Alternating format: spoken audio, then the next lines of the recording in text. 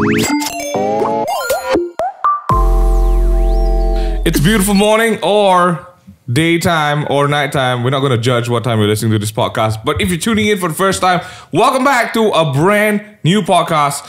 We're the Takeaway Table, aka Table Talk. It's your boy, the MingH. Hey. And before we introduce our guests, I think it's only right that we take this moment in time to just, breathe in.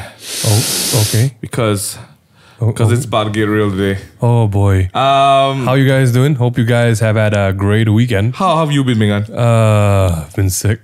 Yeah. I think everyone's been sick. Yeah, there's a bug going around. Literally. Then why you invite me? Huh? You came here on your own accord. No, we're okay now. Are you sick? No. Oh, yeah.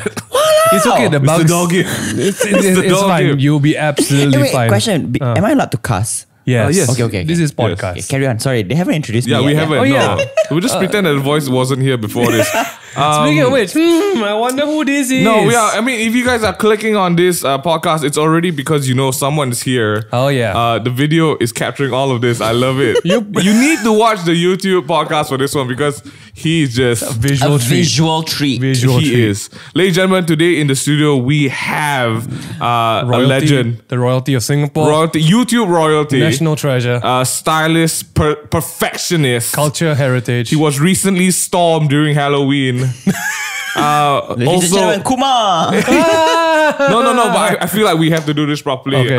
Godfather of the YouTube scene in Singapore and also I would say Southeast Asia.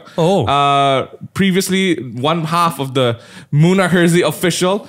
Today co-founder and brain beauty of the Benzi project. This is a very long intro. He just had a show in KL. It's been 10 years, yeah. Wow. He just had a show in KL. Wow. He's also a stand-up comedian. Wow. He's a queen that we all deserve. Sometimes we don't. Beyonce reincarnate. Nobody Yes, deserves Beyonce's Malaysian sorry. I just claimed you. Singaporean counterpart. Ladies and gentlemen, we've got Hirzi in the studio. Oh my gosh, welcome. Welcome, guys. Thank you for that amazing intro. That was- Can you write my bio, please? Because that was concise. We I can actually just do right by us, so Okay. we just caption the video and you can Psycho. take it. So Hirzi, what brings you to the plus 60s this fine weekend? Hey, what is Singapore? Plus 65. Plus 65. I don't know why 5 though. Like why are we 5 ahead of? No, the funny part You're is always sorry, so Malaysia is here, Australia is there, and it's plus 60 and plus 61. And in the middle is Singapore is plus 65. I think your country code maybe comes from when independence happened. Is it? That doesn't make sense. That doesn't make sense. 59, But Australia 1957, Australia is plus 61. No, so maybe Australia got independence after you guys? That is not true. Lee Kuan Yew, he just wanted like 5 more. Well, we can at least confirm that he did not come here for any historical lessons. So, That's Hirzi, true. what were you doing over the weekend? What brings me here? Bhumi Putra. Okay. That is actually It's true. true. Half. Well, I was here for a comedy show. Yes. Right. Laugh-A-Mania. They invited me. That was happening at Menara Kent, TTTI. That was amazing. We had amazing lineup. We had Project Disco Ball. You guys have amazing comedy sketches. And you went to a really new venue too, by the way. Was it really? Yeah. I did, yeah, it looked amazing. It's great. There's like a real big statue in the middle of the foyer, Yes, right? yes, That's the one. Yeah. And Joanne Kam was there. It's so difficult to come before Joanne or after Joanne. Because she's so senior. She's been in the business for so long. Really? Yeah, she's so senior. It's so intimidating. You might have to have a long way before she comes. Okay.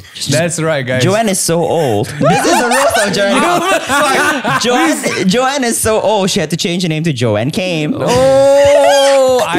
Joanne, if you're I listening. asked, how vulgar I could be. Do you go ahead, just go think ahead. Joanne is listening to the podcast? Oh, you know what? Joanne is like my mama-san here. I adore her. She is literally like, I'm her anak ayam, she calls it, and I accept it.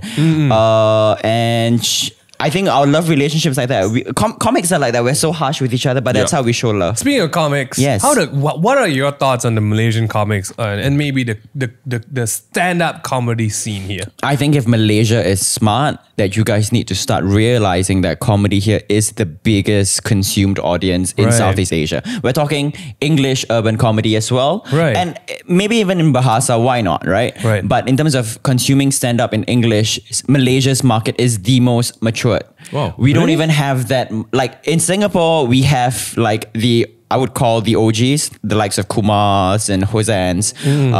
And then the next batch would be Faz's batch. There would be Farka Faz. There would be Sharul, Rishi. And then right very close are all the younger ones like Sam C and whatnot. And I would consider myself still new because I wouldn't even like establish Faz, myself. how old is Faz? He's so old. No, but Faz has been in the scene since 2012. Singapore is still the same pool rotating, but you guys have your comics in Bahasa, you guys have your comics in English, and your audience In the are not Parliament selfish. Like if you can sell out 3 shows in a weekend, and you guys have 2 comedy clubs happening every weekend, that's just how much Malaysia is ready to be the forefront of comedy in Southeast Asia. Right. Yeah. And then, That's some real market insight, guys. yeah, given the fact that our, Shucks. Malaysia's been on the comic page of the world for the last few years, we really have no makes sense. excuse. In Asia, you guys are second to India, and that's a huge market. Really? That's You guys are second to India. That would when it exist. comes to English in Asia, yeah. Oh, Wow. okay. So MingY, why are you not doing stand-up? That's my This is a...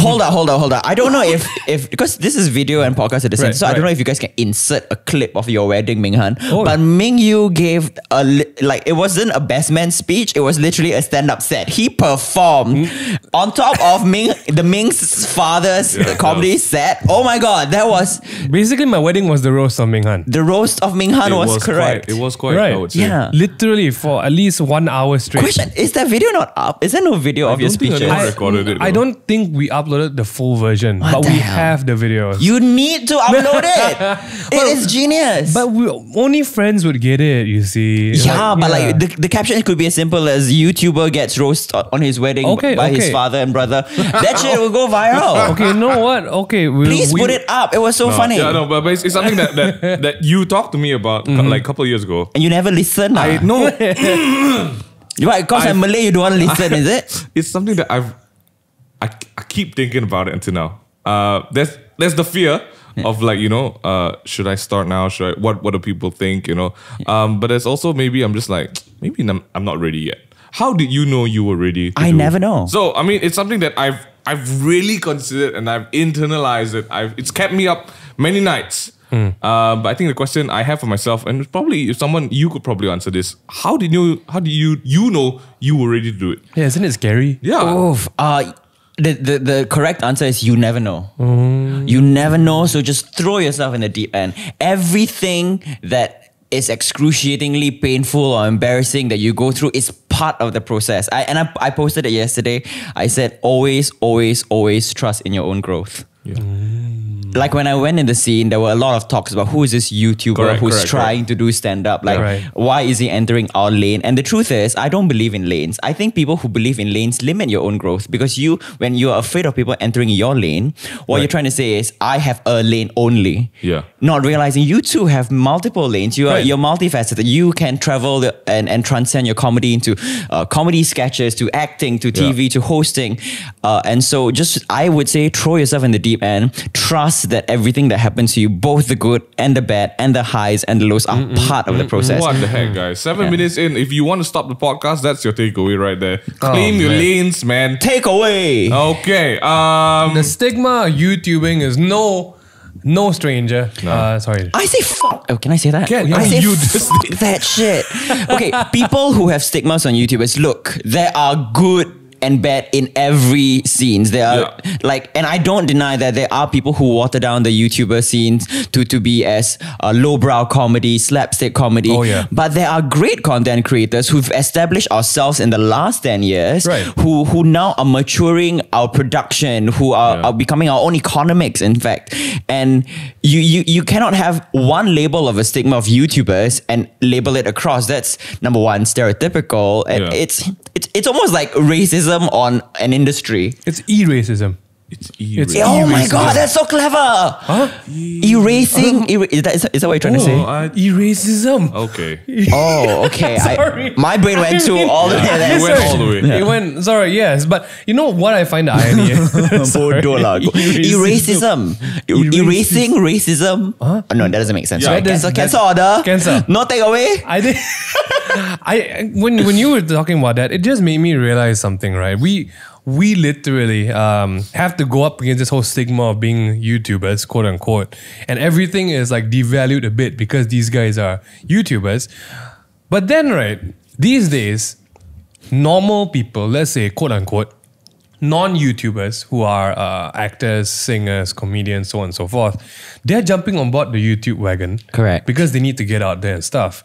Why doesn't it degrade them? You know, why doesn't it degrade their art? Is it really where you started, or is it just a bad excuse? This is the thing. Like, the stigma is literally because people cannot get ahead of. So when social media started, there were people that have already been established in the industry who jumped in on the social media wagon late, and then there were people who were using it to genuinely instill our passion and like grow it, you know, like facilitate, develop our talent. Right. And that's what happened essentially. But over time, the economics transferred over to the social media gamers, and numbers became the matrix. So that jealousy of why are they getting the gigs just because on paper, on black and white, that it's so obvious. Like, okay, give this guy the gig because these guys have the following. To me, like, I say fuck the rules. If you are someone who are smart, why would you want to go the long route when you know there's a shortcut? Right. If waist style, you sleep left, then you sleep left lah, right? Like, there's a shorter way to get there. Why you don't want to get there faster? Ego, I think. And people, I mean, this happened a year ago where I was very hyper and I had anxiety about my stand-up. Like, I was so depressed and stressed up every time because of the stigma. Like I said, I have to prove myself now. Like, what would people say? Like, I'm entering their lane. So, and I said to myself, if I sell out a show, I sell out to my audience that I've developed in the last 10 years anyways. And that is me doing my own mics. That is me developing my writing. So you can't say that Hirzi is someone who didn't do the rounds of the open mics and wonders. And I want to, I will. But my first few shows, if I sell out, you call me out on that, because these are not your audiences that I stole or I ate into. And even if I did, who cares? We're growing together as a scene. People need to stop thinking about the competition and say, like, how can we grow our pond? How can we make this pond bigger? Versus thinking that there's only going to be a few baits in this pond to bite. I think there's any training that the YouTube community should have collab. Yeah, it's collab. Yeah. You grow because you collaborate, but apparently it doesn't work the same way when you leave the YouTube pond and everyone gets a bit like territorial and like you stay in your lane and like don't come here. There is no lanes. And and then suddenly people are like, alamak, we need social media pull. Hey, call the YouTubers. Yeah. You know? And then call them to masuk our TV series, our movie, our this and that. It's like we've just become a number to people. Like we are the number game. But if people just realize, hey, these are the YouTubers' strengths and these are the mainstream industry strength, and merge and collab and like break the chains and the stigmas of each other's barriers, then you create your own economies. One thing I'm fucking proud about being a YouTuber, and I'm never embarrassed, is that we started out doing every element of our work. We were our camera guys, we were our editors. So we are one of the content creators who knows every element of production. We are not just talent who rock up on set who don't know what a schedule is. Like literally when I rock up on set now as a talent, I know, okay, the AD is going to be stressed about this, that. How can I elevate that stress off her? Just to be safe. The camera guys need this. The sound guys need that. So you're one of the smarter YouTubers. No, YouTubers are smart. Some of them. Like the original YouTubers are smart. Kim's loving this right now. Kim is just... because we do work with YouTubers these days. And most of them use a phone to record, you know. Just talking about Dan Cool, right? Just kidding. Dan Cool, sleep left. Dan Cool's got a proper camera. We are really like trying to drop his name in every podcast. We are. It's just an Easter egg at this point. To actually see when he actually tunes in. He doesn't listen to podcasts. Actually, you want to give a quick message to Dan Cool? Dear Dan Cool, insert dramatic music here. If you're out there, people are wondering, where are you? How have you been? We've missed you and your skinny self. Have you been nourished lately? Are you dating anybody? He's not, by the way. Anyway, back to our regular programming. No! Yeah, since That's horrible. Since we're talking about YouTube, I feel like it's only right we touched myself, himself, ourselves, itself, on his beautiful and rich history on the tubes. Right? So, it's been a while. You are no stranger. How long have you been? How long has it been since you started video 1 of MunahHirzi official? the first ever video we ever uploaded was actually a school video that went viral. That was 2007. Oh my goodness. But yeah, so when YouTube first started, we joined the bandwagon real quick. But the first MunahHirzi official video was 2008, which means in 2020, it would have been 12 years. Could you imagine that wow. That was where you spent your life. Yeah. Right. I always say, like, if you guys used to fap to Munah and Hirzi, they're 30 now. How old are you? Okay, it's a very different set of audience. But hey, well, we're gonna accept that. How has it been? So 2 years ago, was it 2 years ago that you did your goodbye show? 2018 January, yes. So this, okay. It would have been about 2 years. About 2 years now. Yes. You did your farewell show with Munah. Yes. At the Capitol Theatre. Sorry, who? Oh, I love it. So it's been about 2 years now. Right. How everyone wants to know this, because every time you guys are seen together on social media or at events, people always ask, "Oh my gosh, are you guys getting back together? Are you guys hanging out? Tell us what's going on Let's with give Munah, everyone listening. Hirzi. You guys are gonna get the real insight. The official. Yeah. The Let's real hear it. life. Let's hear it. Behind the camera. And if Munah ever wants to defend herself, then come all the way down here to do it. Does Munah even listen to podcasts? Does Munah ever have friends? I don't know. Oh, I'm kidding. Okay, where is all this coming from, Hirzi? No, I love her so much. Behind the scenes, people don't know this, but Munah is still a huge part of my, I guess, backbone. Like, we depend on each other a lot. And I think our life is at a very, very interesting turn. Like, at 30, we've become very, very interesting people. And this is public news now that can go out there. Okay. For the first time ever, Munah is single. Oh my goodness. You've literally opened up the gates of hell. floodgates, right? Oh my goodness. Yeah. So this is announced, like, Munah has been attached for all of her 20s. Yeah. And then now she's 30. Oh. She's single. She's in the market. And it's so cute to see Munah trying to date. Alamak. It's really, really cute. And, cannot imagine. And like, we're there for each other in that sense. So, like, yeah, it's just, our friendship is very cute now, and our friendship's very authentic. We get what we wanted, which was like not meet each other only for work and meet each other for friendship. Yes. So we have that. The problem with that is we don't great. get each other's time. So I see her like once every month or once every 2 months. Oh man. But it's intentional when you meet, right? It's I hope was so. accidental. Sounds a little bit, I'm not gonna go there. Sometimes you got to schedule her and then like ask, can we please really just hang out? Yeah, it's been a while, but that's been MunahHirzi. You know, we've been very diligent. Yes, like every client that has set us down and pitched us a gig, we have said no. We said no. We've split up. Like we can't Sam Willows it.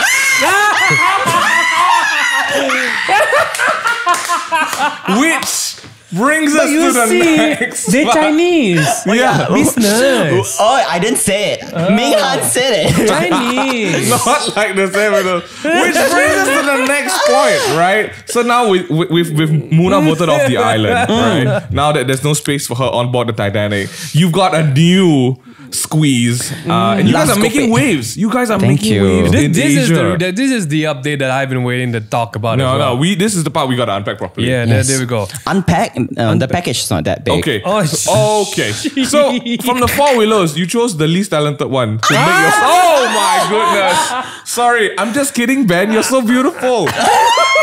I told him he does comedy all the time. His music is so funny. Oh my god. No, for real. Ben is a beautiful human being. Inside and out. He's fucking talented. He is. He's right? fucking talented. And at what point in your friendship with these four Chinese kids you were like, this is the chosen one. You will now be my Robin. Oh my god. Okay. First of all, once I left MunahHirzi, the shackles were free for me to literally collaborate. Okay, I mean, I wasn't bounded, but like, the branding of MunahHirzi was so tight that like I couldn't create art with other people without feeling like, am I watering down MunahHirzi? So if you think about it, Ben is not my only collaborator. I've done series with Dkosh, NOC, everything. Yeah. Like I literally open like my art out. Okay, whoever wants to make babies with me, my sperm's ready. Okay, and that's a great way to put it. Yeah. Ben has been someone who the first time I worked with and I was fascinated with him was I was the assistant director on set and he was the lead. It was I remember the breakup list. Yes. And I remember like assisting directing on set and going like, this kid has something. This kid has an in-depth intelligence. What I feel is that the scripts that he's been landed or given with justice, mainstream media. Don't do Ben's talent justice. right. And so that was 2016. Now, fast forward to 2017. I remember reaching out to him while I was editing videos for the MunahHirzi finale show. And I remember that there was a commission season happening with like a network. And so I reached out to him and I said, hey, do you remember we were working on this and we were rifting like ideas and whatnot. So do you wanna pitch a season with me for this network? And then he was like, interesting, let me know. We sat on it, never pitched to the network, but I wanted to create a series, kind of like a Friends. Right. I wanted to create like a narrative series. And he was sitting on this idea of a comedy sketch series instead. So that was during 17 December. And we've been talking and workshopping and developing throughout the whole of 2018. Finally dropped our content in Christmas of last year. So it's almost been a year of Benzi. Right. And like drop after drop after drop, it's like the crowd is just so like I'm sorry Munah, but I have never done a series or a project with someone that I know could give me the biggest growth or development of my career. Wow. Right.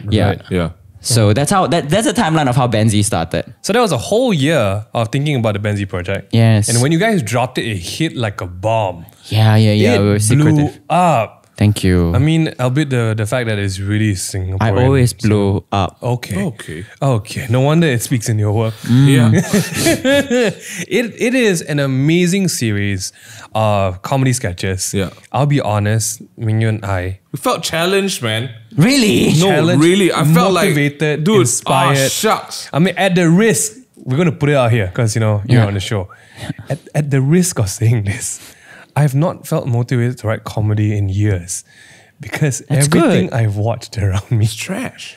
It's hot trash. But when you guys... Even the stuff we've made, I just gotta put that out there. Yeah, Even we've the stuff gone through made, trash seasons. We've had trash seasons, man. We're in a trash season right now. I mean, then again, I'm sure Benzi is still so infant that we might, and I hope we don't, like enter trashy terrains. But that's part of But it's part of growing, growth, right? and that's part of content creating. Right, You're gonna hit a plateau, and then when you hit that plateau, ask yourself, what is my next development of this? Exactly. You got to be really unamused with yourself to like find the next, muse. Correct. I believe in that. But yeah, when you guys put it out, it was so well done. Yeah. It was so real, quote unquote real, maybe. It really sounded like it came from a real place. And the quality of it, guys, I'm just pretty much singing the praises of the Benzi project right now. If y'all have not watched it, I don't know what you're doing with your life. Just shut up, stop the podcast, go and check out Benzi project. There is no YouTube. time for us to go through all the videos on itself, but where did that lead you guys? Yeah, right now you guys today? are freaking Comedy Central Asia, man. Yes, What's going on with that? yes. So hopefully one day we'll get an entire proper commission season, but we are the hosts of this season that they have, this series they have called Stand Up Asia, where stand-up comics basically perform their sets and whatnot. I was actually pitched to try and be one of the comics to do the stand-up, but I Uno reversed them. And at the point of time, I was more concerned with like really developing Benzi's growth. So I pitched them the Benzi project. I sat down and Ben and I sat them down.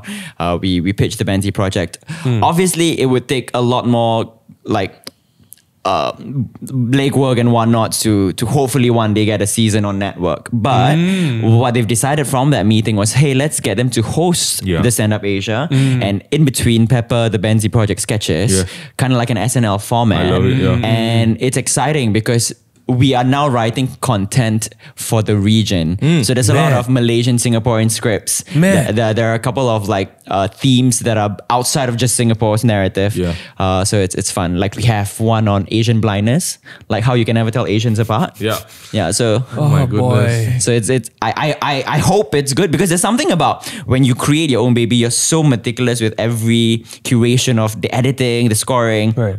But now we are letting someone daycare our baby.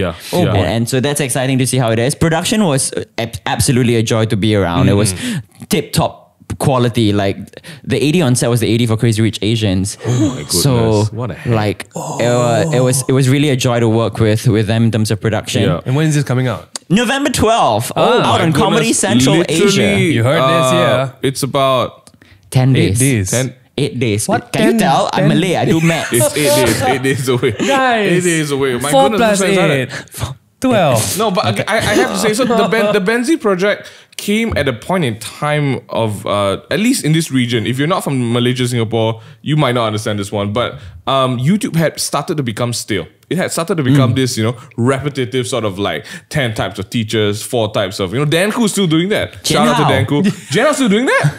He's making money, so it works. Yeah. He's got a shout out Jen Hao. Congrats again. Well, we don't really know each other, but Hirzi knows you, so it's okay. Proxy. Yes. So YouTube started to become this stupid thing where everyone just had to do something that made the audience happy, right? Yeah. And no one wanted to do anything besides that, because if it worked, don't fix it. It started to follow this fast food format, Yeah. You get a McValue meal, you get a drink, you get the burger, you get the fries. What the hell? You get the 12 types. It's true. You get the What types. interesting analogy. Right? It's true. Yeah. But you get nothing else. You don't get the real beef. You get like a random burger. And I think for us, as I mean, we've been doing this for a while, and I think technically that's how TMT started off, like shorts and sketches and stuff like that. We became You guys are so good at it. You guys are so good at it. I mean, Were? you guys are. So No, we were. You're right. No, we were. No, I'm gonna be honest. no, that's not what I meant. Like when I first saw your sketches, I was like, who are these guys? Because like one of my favorite is this irreverent sketch you guys did on the milk. Yeah. Oh my god. Why does everyone keep bringing Recently this one it's up? popping up again, man? That one. It's insane. No, there is the delivery of irreverent humor that you guys were kings of. Right. And okay, so this is the thing that I feel about myself that has been consistent. In MunahHirzi, in the 10 years of body of work that we've done, we never stayed in one thing for too long. Right. We did the prank series, and when the prank series was at its prime, we cut it off, and then we did like a rant series, so sex appeal and jokes about social commentaries and whatnot. And then when that peaked at its prime, we changed to parodies. And I think as YouTubers online, one of my best advice is to always reinvent. Find a new favorite thing about yourself to explore and then put it out there. So like, when I went solo, I knew I wanted to do the parody stuff still, because if I did a live show, those would be a great. There would be a great arsenal for me to perform. Right. But at the same time, I thought like, what should I do with someone like Dikosh? What is my strength with Dikosh? What would our baby look like? It would be a rant series. And then what would my thing with Ben be? And it would have been a comedy sketch series. Right. Always reinvent. I think that excites the audience. That's where YouTubers don't go still. I feel like we still have a chance. I actually I've been on this mission to get back to the OG YouTubers of Singapore and say, hey, let's reclaim back YouTubing. Wow. That'd be To crazy. be honest, like really watching you, I remember being at your farewell show and seeing you guys on stage.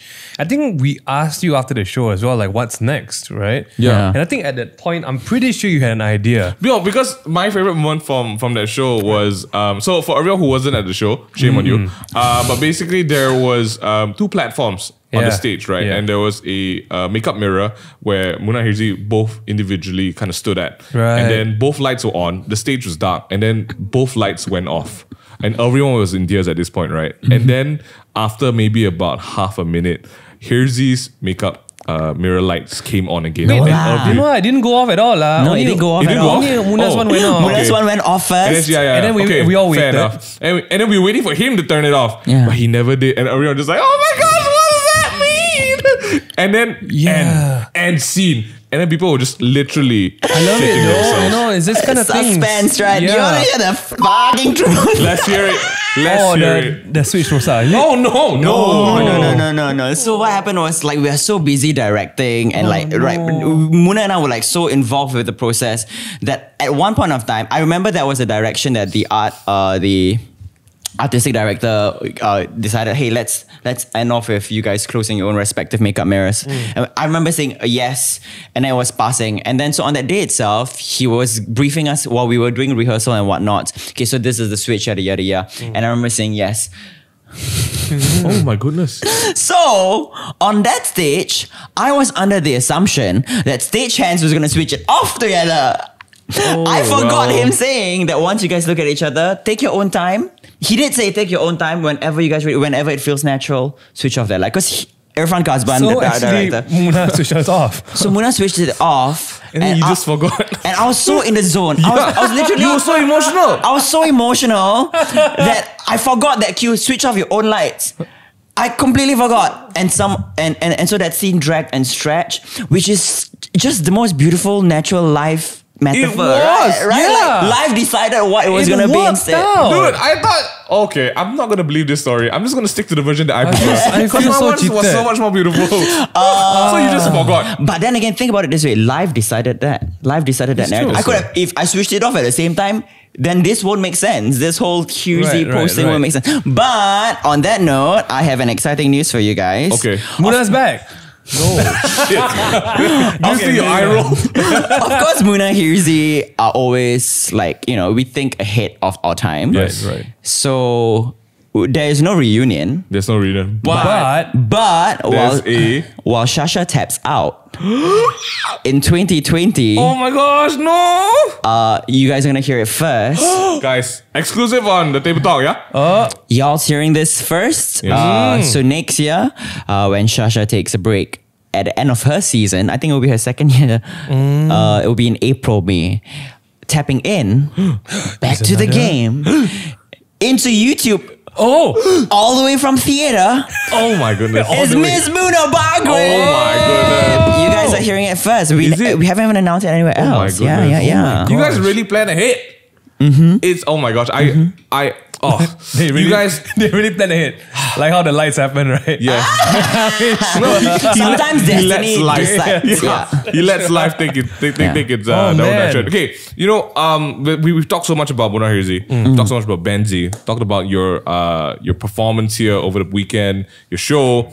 What do you want to do next year? So we are heading Into our 30s. Yeah, your 30s, and also next year. I'm already there. If you think about it, next year is the big year, right? Next year was the Why, year ah? that it's 2020. Oh. Everyone, when we were kids, we were like, 2020 is the year flying cars happening. Said what? Said who? That our government preached Okay, that maybe to it's us. just our government. Yeah. We had this They like- law. Wawasan Wawasan- 2020. Yeah. Yes. You No, know- but I mean, think about it this way. That was pre-Najib lah. Yeah, it was Mahathir's time. Mati deh. The minute Najib went in the power, So it's it was Wawasan just, 24 no, it just became wow. More like Shit. 40. Wow, shit. We've survived another decade. Yes, we did. Right, and what do Entering the you next. want to see yourself accomplish? Because if there's anything we know about Hirzi, every time we meet up with him, he tells You've us about accomplished his something else. brand new expedition that he's new. about to launch. He's about to fly somewhere and live life to its fullest. Right, he streaks in he doesn't do that. We don't know we for don't sure. know. We don't Sometimes know. at night. What's coming up? Yeah, this time I asked you, what's exciting you in this next 2 months to a year? I have learned so much this year. I actually haven't told you guys this. I was going to tell you guys privately, but Some more. Yeah, so many things happen. But I have re-evaluated outlook on life, and I have learned the importance of mental health and my physical health. So I am actually starting to strip off stresses off my plate.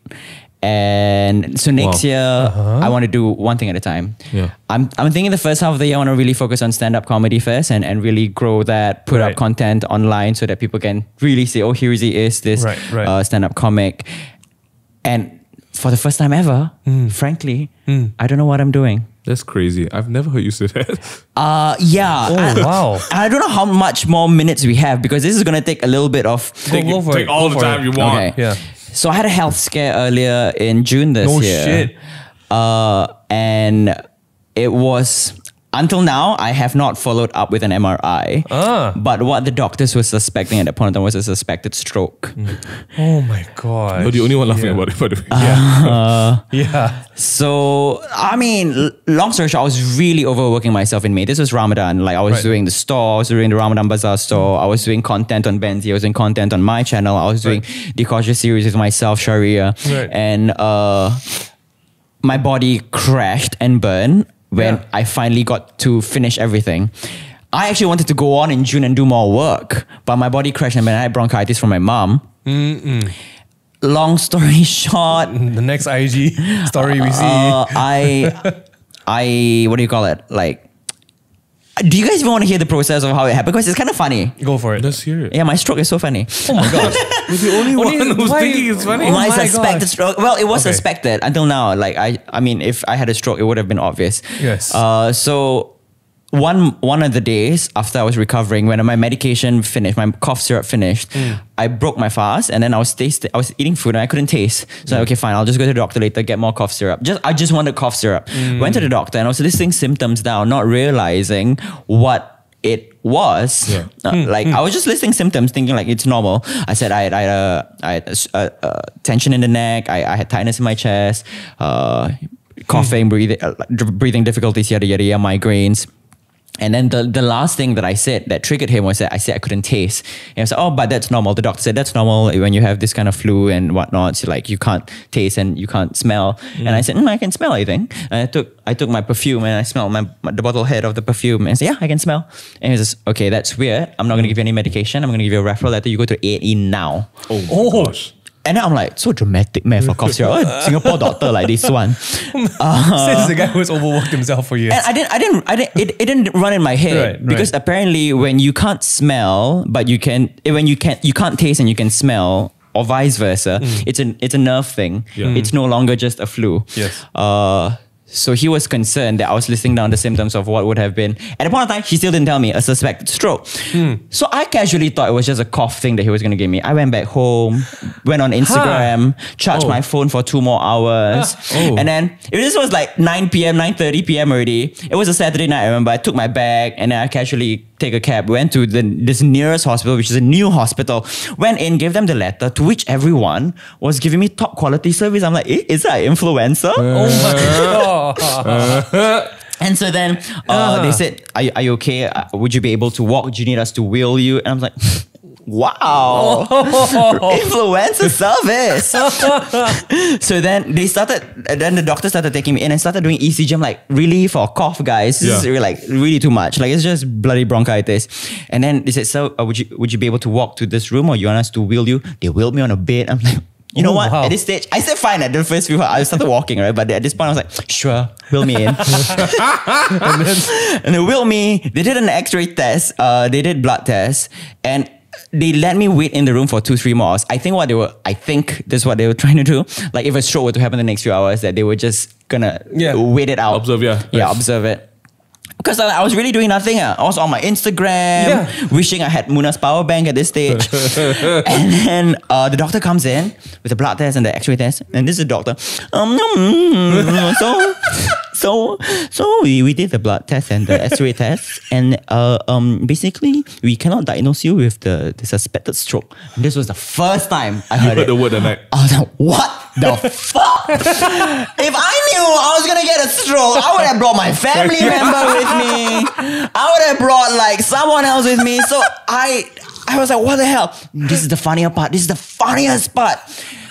You would think we send doctors for like years of study that they would come up with better tests, right? Do you know what he said next? He said, and so after this, we're gonna do a Milo test for your taste bud.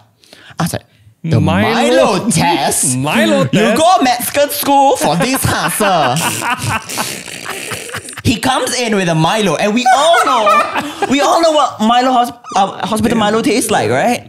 Yeah. He comes in with a cup. I don't know if you saw my Instagram. He comes in with a cup of Milo and says, you can try and taste if you can still have a sensation of the taste bud. So I taste the Milo, and it tastes like hospital Milo. So at this stage, I don't know if it's my taste bud or the hospital Milo. So I just stopped and said, it tastes like hospital Milo. And he goes, Mama, but you can taste the chocolate a bit. I said, no. And then he said, but you can taste the milk. And I said, no, it just tastes like hospital Milo. Do you know what he says? You know what he says? Maybe I never put enough powder.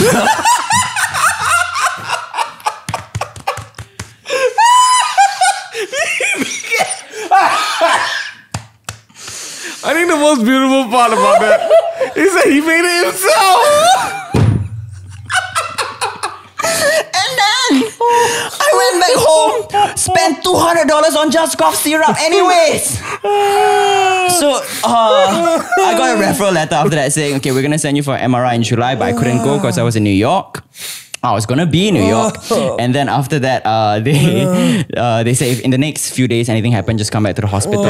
And so in the next few days, something did happen. I was gonna break my fast with my friend, and in the train, I already felt this, and I've never had it before. So I like, can you imagine having the anxiety of an almost suspected stroke? Yeah. And then suddenly, like your brain feels like this warp sensation.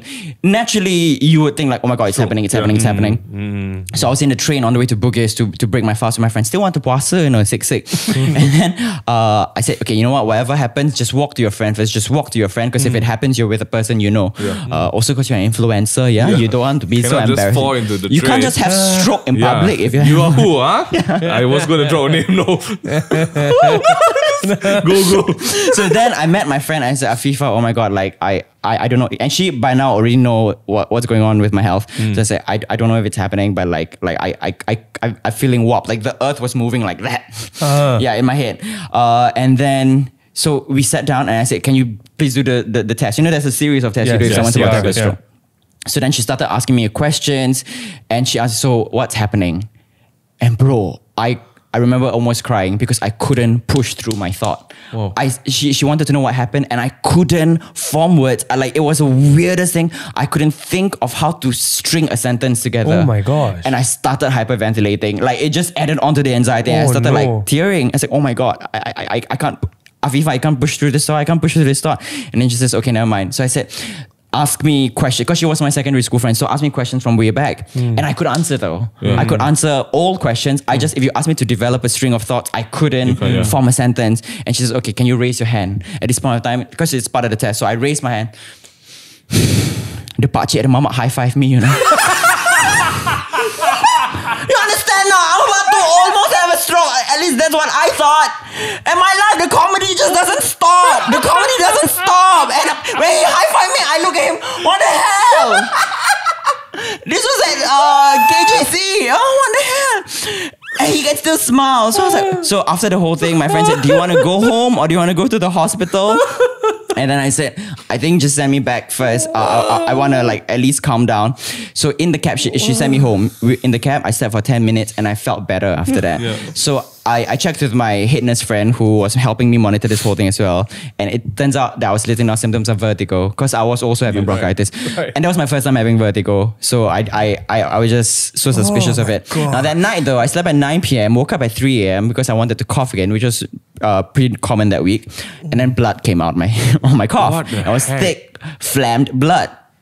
To which I was like, oh my God, okay, maybe it was just me coughing too hard. Second time cough, thicker blood came. Then I said, okay, I'm going to try the third time before I decide that this is something to panic about. And then blood came out again. Grabbed my stuff, went to the same Sengkang hospital. This time around served by another doctor who was more complacent. So I had top service the first time around. And this time around, it was so complacent. There was literally 2 people at 3 a.m. in that hospital in line because it was a new hospital. And then I went in and then the doctor said, oh, you were here 3 days ago. Why are you here again? I said, they said if anything happened to come back, and I coughed blood out. And I was like, yeah, you're coughing too hard. Without testing, without checking anything. He knows. You're coughing too hard. I don't, maybe he mutant.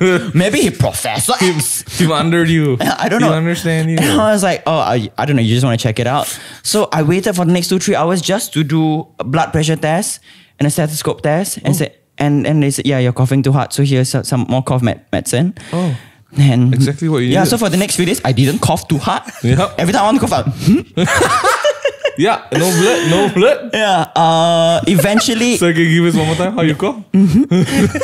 So throughout June, I didn't go out. I didn't do work. I didn't touch anything until I recovered fully until I was in New York. So it was that long. Oh my God, I didn't even tell the part where someone died on my flight. So many things happening. Oh my God. We need to hear this story. Later. Okay. So I finally started recovering in New York. Oh my God. And my MRI was scheduled for July. I haven't gone. But that trip in New York and Mexico and Montreal really reevaluated how I look at life and about ambition. So now my rule is, if it's stressing me out and the money doesn't justify it, not doing it. I'm sorry, but I think my mental health is important to put ahead, and my physical health is important to put ahead of all that. In Singapore, it's very different. Like, people are so abusive with work. It is. And you guys work in Singapore, so you know the work culture Y'all there. don't take breaks. And it's not just us, and I think it's a top-down thing, like where people just assume that because I'm paying you for work, I can expect your time. If I'm emailing you at 12 a.m. and I expect a reply in the next 5 minutes, you got to do it. And that's bullshit mentality that Singaporeans have a problem with. And it's a huge part of what I want to lobby next year is a work-life balance. It will be a huge part of what I'll start, condoning. Condoning? Okay. Thank you. That's great. Good night. Have a nice day. Man, I feel like there's there's so many more stories that we want to talk about, especially that one. We're gonna I feel like people deserve to hear a IGTV exclusive for that one. But oh my gosh, I'm so happy to hear. What an update, Hirzi. Right? I'm so happy to hear that this is something that you're actually like, people always tell you you're working too hard. Yeah. And every time we ask you what's next on your plate, you always tell us, oh, I'm doing this job, I'm gonna try this out, we have this happening, I'm flying off.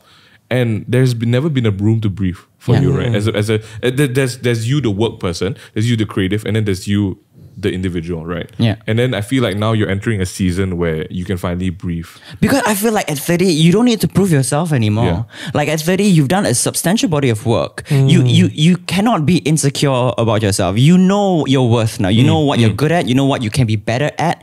And you should just aspire to be the best version of yourself so that all this noise around you about who you are, what kind of labels you are, what lane you're in, doesn't need to matter anymore. Right.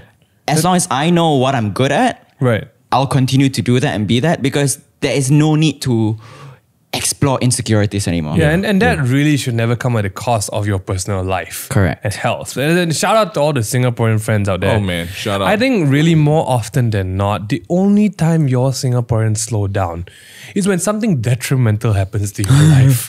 You know, like a it's always Milo like test. It's like, if a doctor walks in and says they gotta give you a Milo test, it's really time to slow down, guys. Oh my gosh. But yo, guys, this has been the Hirzi official update. Oh my goodness, what a treat, man. What a treat. I don't even know what the segment what into this. And you know what? It is what it is. It's a beautiful mess called life right here.